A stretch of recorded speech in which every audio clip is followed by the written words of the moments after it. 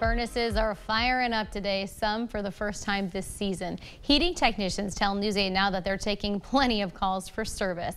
News 8 Now's Emily Haugen is live in studio with what technicians are seeing and how you can prevent problems before they happen. Amy, it is a chilly day, but unfortunately, when some people turned on their heat today, they ran into a new problem. When it gets cold outside, all you want to do is bring the heat. This time of year, temperatures drop, and we always expect a lot of phone calls. Heating technicians know turning up the thermostat might reveal some problems. If people don't get tune-ups, I guess, dirty flame sensor.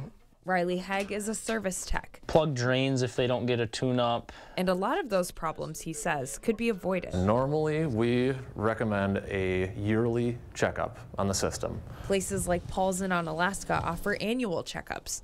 Techs like Hegg take a look at problems before they happen. Dirty filters, that's a big one if you don't get a tune-up or if you're not regularly changing your filter. And those air filters come at a relatively inexpensive cost. One filter should be around $10 to $15.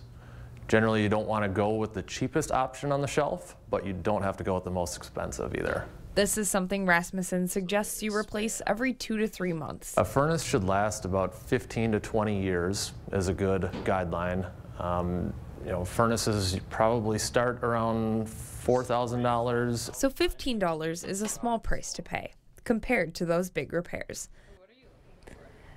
And this advice might be a little late for this year, but technicians also advise turning on the furnace and checking how it runs before heating season begins. That way you can get ahead of any of the problems. That means that homeowners, every time you flip the switch, you're like, ooh, and you hope that it works out. Thanks, Emily. Yeah. The start of the season, as you can imagine, is busy, but so far, Paul staff say they have been able to keep up with demand. So that's good news for all homeowners.